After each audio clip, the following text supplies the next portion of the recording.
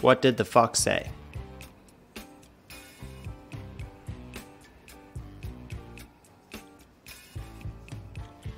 The fox said, ring ding ding ding dingering-etting. Gearing ding ding ding dingering-etting. Wah pow pow pow pow pow pow. Hey guys, if you like that automation, I'm going to show you exactly how to build it. I'm going to show you a simple version where we just use a text prompt, and then I'm going to show you a more complicated version where you use the voice note like I just showed you. So it's something that I've been using in my everyday business. Obviously, I started using ChatGPT, and I went to log on to the website, and then I'd fill in the GPT, like my prompts, whatever I wanted, a caption or a description or a summary. But then I got lazy and I love automation, so I decided I would connect it to Telegram so that I could just send a voice note to Telegram when I wanted something from the AI, or I could just type it on and paste it into a Telegram chat and then get a response immediately. It's worked amazingly well, and it really does save me a lot of time. So if you guys want to check it out, I'm going to show you exactly how to build it. Let's dive in.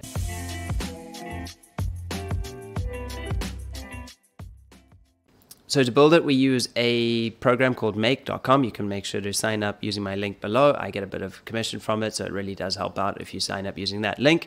And it starts off with a Telegram bot. Basically, if you want to learn how to create a Telegram bot, go to Telegram, type in bot father, and click start, and then it'll give you the prompts. You'll just say create new bot, give it a name, and then you'll get an API token. You get that token, you paste it back in here. So once you've got that, ignore this router, because this basic thing that you're seeing here is just the chat, just the text functionality. So if I type in what did the fox say, then I'll get a response, and it actually works quite well, because doing the voice to text does actually take a little bit of time and does add some complexities to it. So anyway, so you would just not add a router, then you would add a module, OpenAI. Then you're going to select a model. Text DaVinci 003 is the most advanced AI of the moment that they have for this use case. Then you want to select the prompt, and that's going to be text. Then you have your max tokens. So you do have a limit on the tokens on OpenAI. So to set a limit, generally it's defaulted to 16, which is way too low. So I've got it at 1,000, which you may need to adjust according to your needs. Then you have a bunch of other settings that you can do. You can sort of do more riskier answers and things like that. But for now, basically, this is just the basis of what you need. Then what I've done is I've used a text-to-speech from Google, which uses Google Neural 2, and that's also like an AI. But if you don't want to use that, you can also use Eden AI, which actually does have it's a little bit easier to set up. Anyway, so what you do is you can put in SSML, or you could just leave it as the text, as this is not too necessary. Select your language code, select your name of voice. You can have a man, a woman. I generally slow it down to 0.9.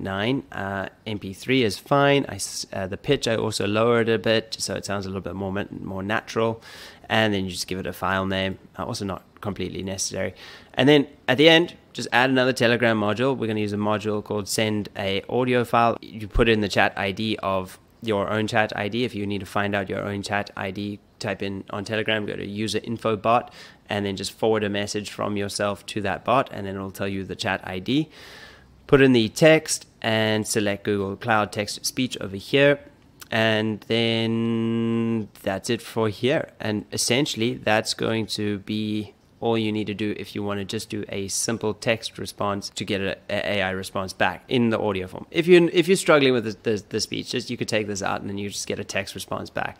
Okay, so now if you want to add the speech to text to GPT and then back to text back to you on Telegram, then you have to add a router. So you add a router, and then basically if it detects that there's a voice file, then it's going to download that file, convert it from an OGA to MP3 using Cloud Convert. Then it's going to go to Eden AI to take that file, that's that converted file, and it's going to transcribe the audio into text.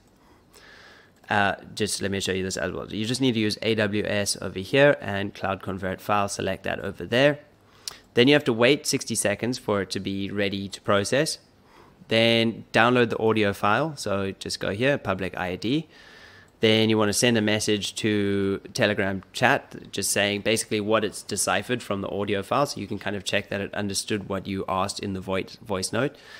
At the same time, it's also going to send that text prompt to ChatGPT or GPT-3. Result, set the max number of tokens, and then it's also going to take that result from GPT-3, to Google, and we're going to turn it back into a voice note using the same as prior, and then we're going to send it to yourself again on Telegram, making sure that you select the right files along the way. And that's pretty much it. I know it seems a little bit complicated, but it does work. And if you do try it, I would probably just try this baseline, just doing text without the speech-to-text stuff first. And then if you get comfortable, then add in that speech-to-text functionality.